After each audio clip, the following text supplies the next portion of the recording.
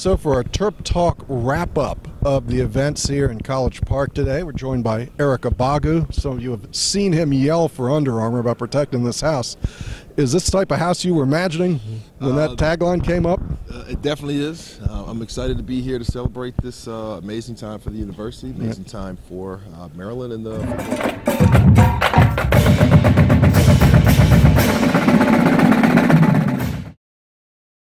We were talking with Eric before. I was talking with Eric before.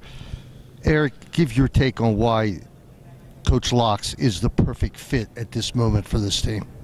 I think for me, knowing Coach Locks a little bit while I was here in my last years at the University of Maryland, being around the program, all the time that he spent here and being able to come back as a former player, just his journey, his road to kind of becoming who he has become, it's amazing to kind of see him come back here in a time where, you know, the football program, the university needed some type of excitement, something special, something that we could all get behind.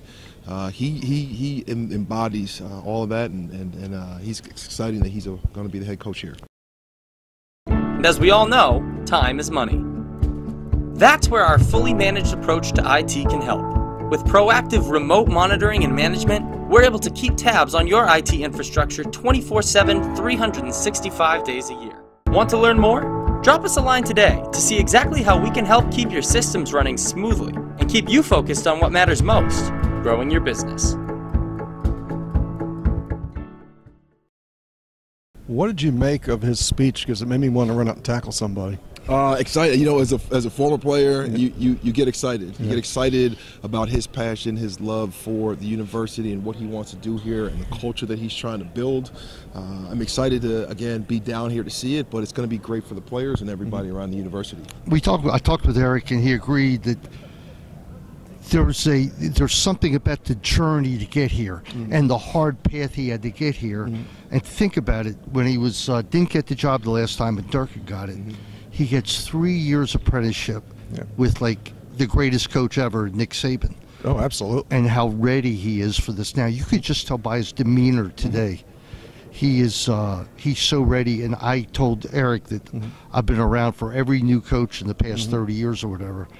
There's never been this kind of excitement for a new coach here, basketball, except, you know, going back to Gary, but that was so long ago I can barely remember. It reminds me of that. Yeah, it reminds me that we've got an actual Terp to come back. Right. There's no doubt the guy's a Terp. That's all we wanted, is to have a Terp back here and to bring some Terps with him and to make this about Maryland, because it's our place and we live and die with this place. This is not a stepping stone for us. I don't think it's a stepping stone for Mike. This is a place to be. Right. And I think that's getting all sweaty and frothed up.